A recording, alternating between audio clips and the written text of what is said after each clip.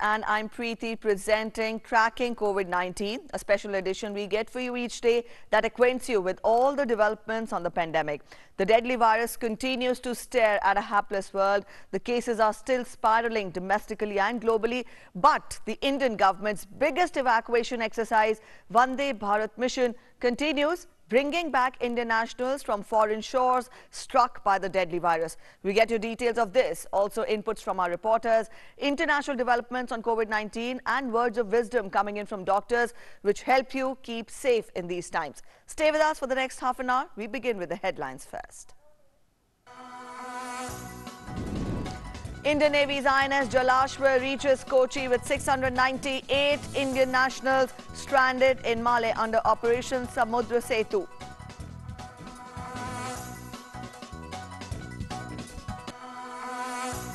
India's massive evacuation mission Vande Bharat continues. Flights including from London, Kuala Lumpur, Muscat and Kuwait bringing back stranded citizens reach India.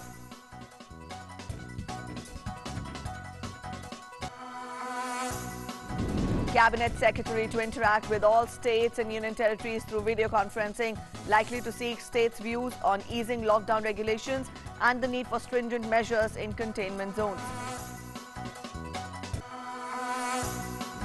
Central teams to visit 10 states including Gujarat, Tamil Nadu, Uttar Pradesh, Madhya Pradesh, Punjab and West Bengal to further assist in the fight against COVID-19.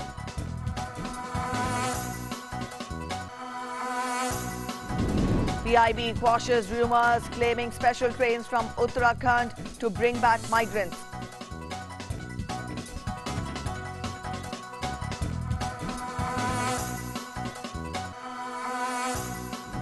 Delhi police denies claim of audio clip tampering in the case against Markaz's head.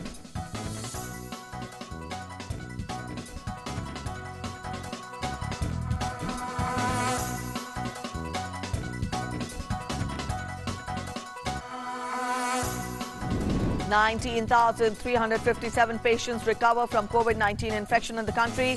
Active cases reach 41,472. 2,109 casualties so far. Globally, COVID-19 confirmed cases cross 40,24,000. Deaths cross 2,79,000 mark.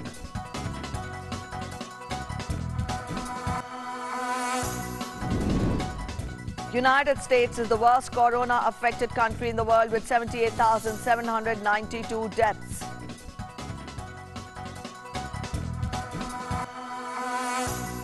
As Spain's daily death toll from COVID-19 falls to its second lowest since mid-March, the country all set to ease lockdown from Monday.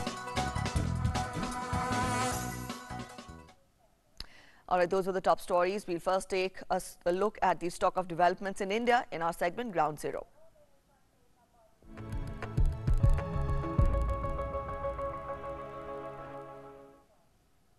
INS Jalashwar carrying 698 Indian nationals from Maldives' capital Malé today arrived in Kochi in Kerala. The evacuation is part of Indian government's program to evacuate Indians stranded abroad. The program, named Samudra Setu by the Indian Navy, entails to bring back around 2,000 Indians in 4 ships from Maldives. As part of Samudra Setu program under Vande Bharat mission, the second ship of Indian Navy, INS Magar, will leave for Kochi today, carrying around 200 Indian nationals from Maldives. The evacuation is part of Indian government's program to evacuate Indians stranded abroad. The program, named Samudra Setu by Indian Navy, entails to bring back around 2,000 Indians in 4 ships from Maldives. Now, this is Indian Navy's first massive evacuation exercise during the COVID-19 lockdown.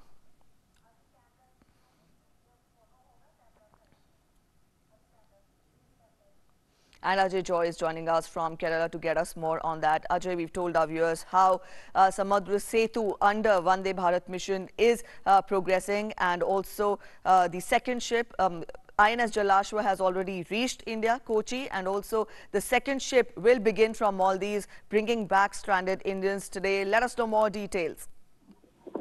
Preeti, yes, the first leg of Samudra Setu have successfully finished. 698 stranded Indians. They have arrived at Cochin port today. The ship had arrived well in advance, around 30-40 minutes ahead of its scheduled time.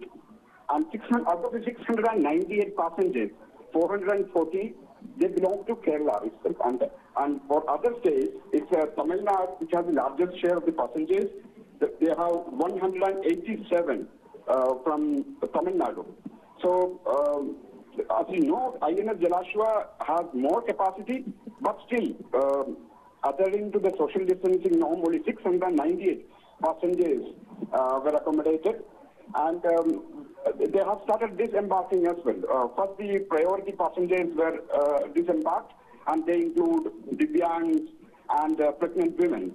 And as per the information passed yesterday, the whole group will be divided into 3 batches in terms of the screening and other procedures.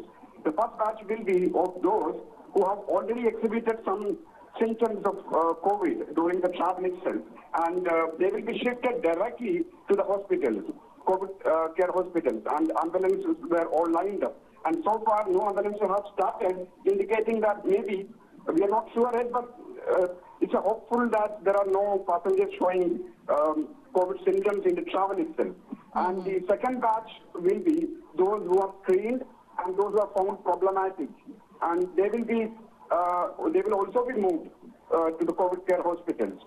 The third batch will be those who don't exhibit any symptoms during the screening. And the plan right now is those who are from Kerala, they will be moved to institutional quarantines at their own districts.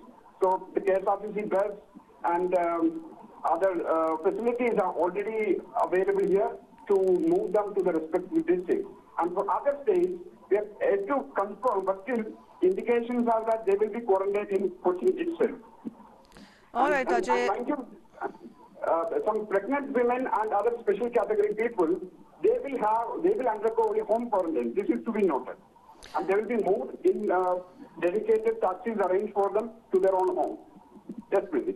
All right, Ajay. So when we talk of the Vande Bharat mission, then the Indians abroad will be brought back to the country via sea route and air route. Now, how challenging is it for the government, on one hand, bringing back the Indians, at the same time ensuring that the Indians who come back on their soil, they are quarantined and they do not prove to be a problem for the rest of the nation, in the sense, as you're talking of the symptoms which are being shown by some of the people there on the ship. Let us know more as to how do you evaluate, how important is this exercise of the government, and how challenging is everything put together for the government to execute Vande Bharat mission? Yes, really, absolutely. NRAs who wish to come back, and as our Prime Minister himself has declared earlier, we will not let them down at any point of time. We will take care of them. But the issue will be whether we will bring them back, but with adequate precautionary measures. So that's why the quarantine system is systematically introduced. And you must be aware that Cochin is like a hub actually for the port, for in terms of the international passengers via airport. So Cochin is that port or the hub that receives the maximum number of passengers from abroad. And the arrangement here provided by the district administration is simply flawless, I must say, because they have done many mock drills before and they have executed it without any flaw. And it must be noted that on Thursday, 2 flights are already come back from UAE, and it should be noted because one passenger who arrived at Kochi and one passenger who arrived at Calicut, they tested positive for COVID. So things are not in what you call it. It should be taken completely with adequate precaution, everything. So it was only with the institution mechanism really displaying its brilliance will these patients be isolated and treated properly, preventing outbreak into the society. So our arrangements are simply brilliant. We must say our NRIs are being taken care of by our embassies, completely coordinated well with the respective governments there. And it's one of the missions ever that should be evaluated with greatest brilliance. All right, Ajay, thank you so much for joining us with those inputs. That was our correspondent Ajay joining us from Thiruvananthapuram, getting us details on INS Jalashwa, which brought back 698 Indians from Male. And we'll keep you updated. India's massive evacuation mission, that is Vande Bharat, is in full swing to bring back Indians from abroad. The government continues to bring home the stranded nationals as Air India flights from London, Kuala Lumpur, Muscat and Kuwait brought back Indians from abroad under the Vande Bharat mission. A special flight carrying Indian nationals from London arrived at Chhatrapati Shivaji International Airport in Mumbai last night.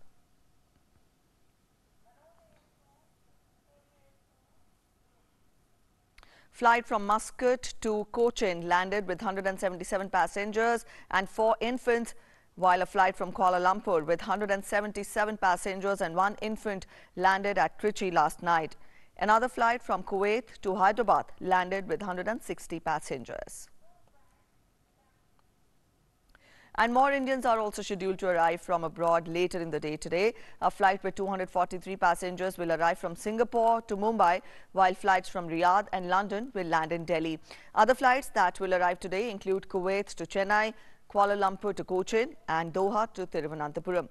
Meanwhile, the U.S. leg of the historic Vande Bharat mission started today from San Francisco. The first of the series of special Air India flight carrying over 200 Indian nationals took off from San Francisco. Around 2,000 Indians are likely to be repatriated through 7 flights from the 4 cities in the first phase till May 15th. Now, according to the Indian Embassy officials, priority has been given to those Indian nationals who were laid off from work, have medical emergencies or visa expiry issues, pregnant women, senior citizens, death in the family and students. 25,000 Indians stranded in the U.S. have expressed their interest in travelling back home through the special Air India flights. And Arun Shamnath is joining us from Thiruvananthapuram to get us more. Arun, we've given a broad outline of how Indians have reached India from multiple locations, London, Muscat. When we talk of other flights also which are scheduled to reach today, let us know more as to what next for these Indians who have reached India. The next challenge at hand of the government would be to ensure quarantine facilities for these Indians. Let us know more. Yes, Preeti, you're right. The whole process of bringing back Indians from stranded in various countries back to India is turning out to be a huge challenge. Mind you, the situation in Kerala is turning out to be quite delicate. We have had 2 to 3 days where there were no positive cases, and the past 2 days we are getting 1 to 2 cases per day. And the situation is complicated because 2 of the positive cases that we reported yesterday were actually returnees from the Gulf region. Now that is the biggest challenge. To add to that is the problem of Keralites from other states who are coming back to the state of Kerala. So while on the whole, Kerala has been successful in clamping down the spread of COVID, now the return of Keralites from other countries is turning out to be a challenge. However, so far the state has been quite successful in managing that too. The reason is that the state has a very meticulously, systematically laid out plan to bring back the whole people from the airport to their places. Now, the whole process starts once they disembark at the airport. Now, these people are thoroughly scanned for symptoms. Now, we had an initial issue in the sense that much of the returnees were not actually, they were just tested, but they were not scanned for the symptoms of COVID-19. But however, that is being solved right now because the Indian unit of medical staff has already reached the Gulf country. So probably in the coming days, these people will be scanned for COVID-19 symptoms rather than simply thermal checking. Now, once they disembark at the airport, Kerala has laid out a 3-pronged strategy. At the first stage, these people will be scanned for symptoms of COVID. Those people with symptoms will immediately be moved to the nearest dedicated COVID-19 facility. The rest of the people who do not have symptoms will actually be moved to the institutional quarantine. Now, there will be no gaps or loopholes in the whole process. The institutional quarantine, people in these quarantine will be allocated based on the districts in which they hail from. And they will be accompanied by the police force. Now, once they reach the institutional quarantine, a whole mechanism of district administration, including the health administration, is involved in the process of actually thoroughly checking them so that they do not fall into the positive category. And once these people complete the quarantine period, then they'll be checked and free to go to their homes. So as of now, the process is loophole free. Probably coming in the next few days, this can actually be strengthened up. Now, this is a serious issue for the state of Kerala, because the whole process of bringing back Keralites had even taken political overtones. So many of the parties were requesting these people to be brought back at the earliest. This is so serious because Kerala is one state which has perhaps one of the largest immigrant population in the rest of the world. So this is actually turning out to be pretty serious. But so far as concerned, the situation is concerned, the state is pretty confident that it will be able to manage the large number of expatriates who are coming back to Kerala in the coming days. Back to Preeti. All right, Arun, thank you so much for joining us with those inputs. That was our correspondent Arun Shamna joining us from Thiruvananthapuram, getting us more on the procedure, thorough checking procedure, which will be followed after these Indians reach India. And also, as we speak, we've told you that Vande Bharat mission is in progress, and we'll keep you updated with the flights and the Indians who land on the soil. Up next, Cabinet Secretary Rajiv Gauba will hold a video conference with senior officials of all the states and union territories today at 11 a.m. Chief Secretaries and Principal Secretaries of Health from states will join the meeting on the issue of public health response to COVID-19 and implementation of MHA's guidelines. The meeting will also be attended by members of Niti Aayog, Secretary, Ministry of Health and Family Welfare, Secretary, Ministry of Home Affairs, Secretary, Information and Broadcasting, and Member Secretary, National Disaster Management Authority. The Ministry of Health and Family Welfare will deploy central teams to 10 states that have witnessed or are witnessing high caseload and high spurt of the cases. The teams will assist the state health departments of respective states to facilitate management of COVID-19 outbreak. The teams are composed of a senior official from the Ministry of Health and Family Welfare, a joint secretary-level nodal officer, and a public health expert. The team shall support the state health department in implementation of containment measures in the affected areas within the respective states, districts, and cities.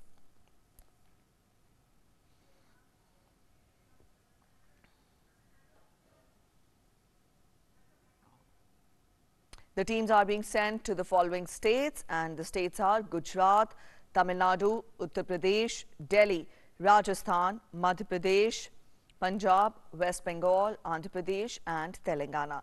Now this is besides the 20 central teams of public health experts who were earlier sent to the high caseload districts.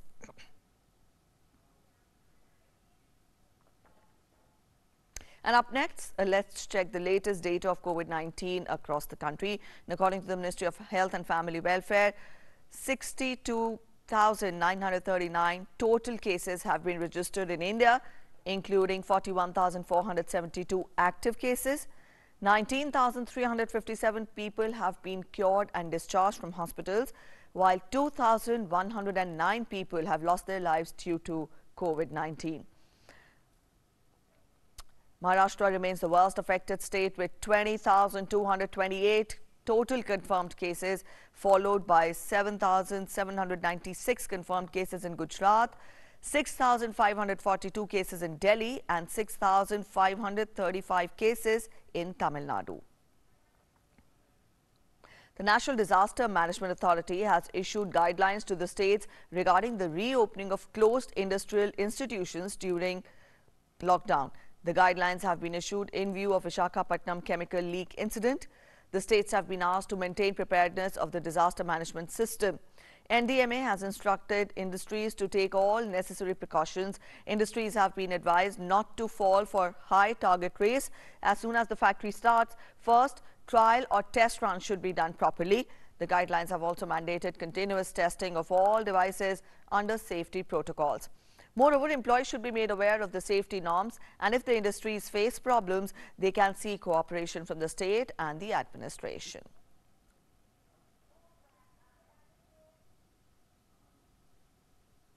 And a piece of information is being circulating in social and print media that a special train to bring migrants of Uttarakhand back will run from today. However, PIB has totally rejected this claim. The news shown in the media is wrong and there is no such information and confirmation yet. Train के बारे में अभी जो message circulate हुआ है social media में भी और मीडिया में भी आया हुआ है, जिसमें डेट लिखी हुई है कि 10 तारीख को इतनी ट्रेन चलेंगी, 11 तारीख को इतनी ट्रेन चलेंगी, वो न्यूज़ सही नहीं है।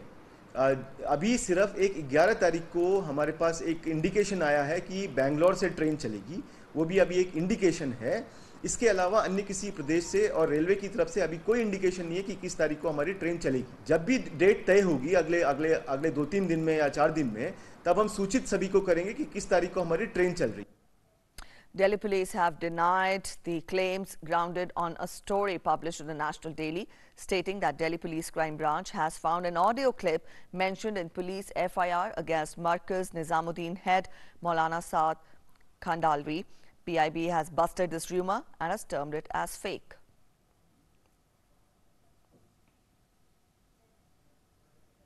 And up next, we get you some good reports, some updates that inspire hope and positivity in these times of COVID-19.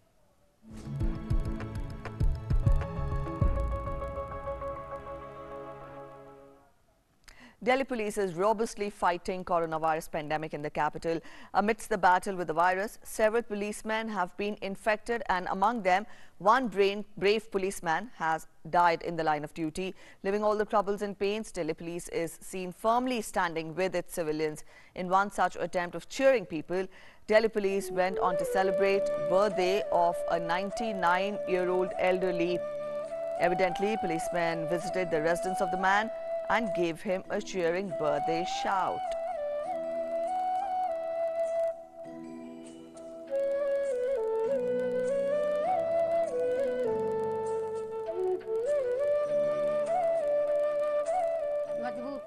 Beautiful. Power. खूबसूरत. Sacrifice. Genuine. Bhagwan. दयालु. Friend. Jannat. Encouragement. Unconditional love. All right, so we have the Corona warriors there. Up next, we'll scan through the developments from across the globe in our segment, World Wrap.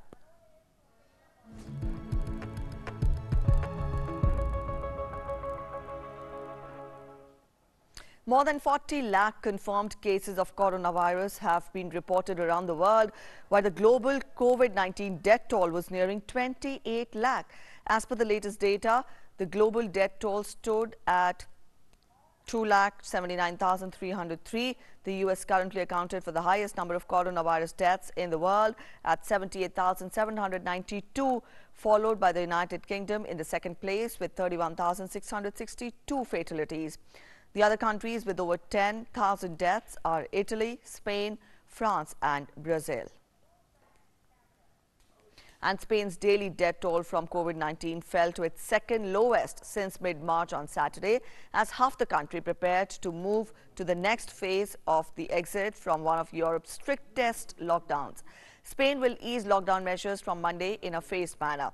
Phase 1 will include a considerable easing of measures that will allow people to move around their province as well as to attend concerts and go to the theatres.